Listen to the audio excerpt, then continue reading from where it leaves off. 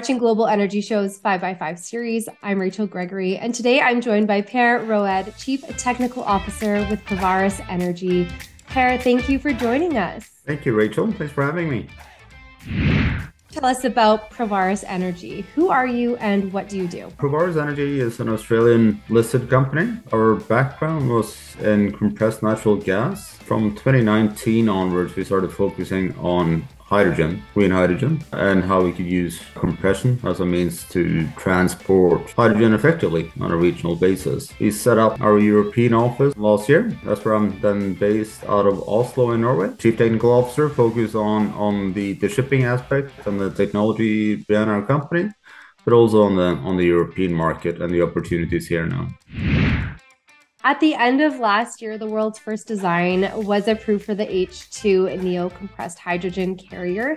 Can you tell us more about this? We started the development of our H2 Neo and our H2 Max, our larger size ships, back in 2019. That led to obtaining an approval in principle from the American Bureau of Shipping back in 2021. We then focused all of 2022 on doing an extensive feed level design of the H2 Neo. We see that as the lead ship out of our series of ships that we can do. So that could be the first of the market. It's a smaller ones and it meets the sort of current demand as we see it in the market to get the hydrogen projects up and running. Spent a lot of effort, of course, on the cargo containment system and how we can effectively integrate that into kind of conventional ship hull forms. Developing the whole ship design aspect. So anything from propulsion through to fire and gas detection, fire suppression systems, machinery arrangements, and everything like that. So we have a plus/minus 5 to 10% feed level package that is now ready to go out to market for pricing and scheduling. We have one of the first leading means to transport hydrogen in a hydrogen form and ready to bring that to the market 2026 onwards.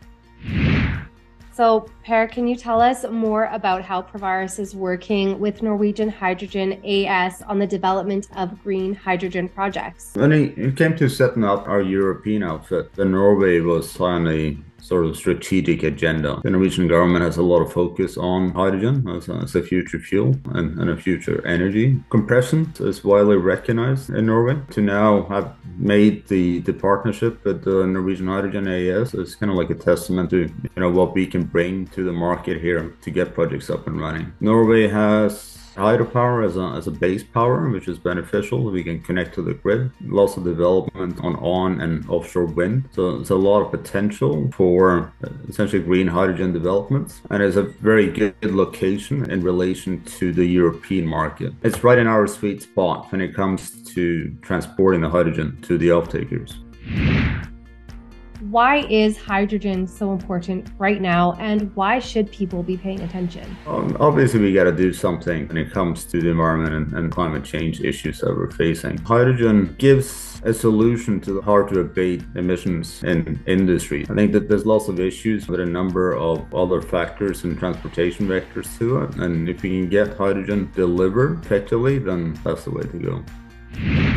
Your opinion, which country has the best infrastructure to produce hydrogen at the scale needed? It's a matter of trying to identify what is your demand and where's the most efficient source of that hydrogen. I think a lot of organizations and media to some extent is trying to mirror the global hydrogen flows or future hydrogen flows in accordance with how LNG has been done, right? So it goes from major sources and a global trade. I think hydrogen is different in a sense that you need to look at the whole value chain. You need to sort of look at the full integration of upstream, midstream, and downstream. And that aspect is more important to kind of look at what you need where and where's the most efficient renewable energy resource for that. Norway being a small country, it has its benefits to a lot of the European flows, etc. So we're trying to sort of say, let's not just say that we need to have 3, 4, 5 major export hubs. But let's try and identify where the demand is, and from that aspect,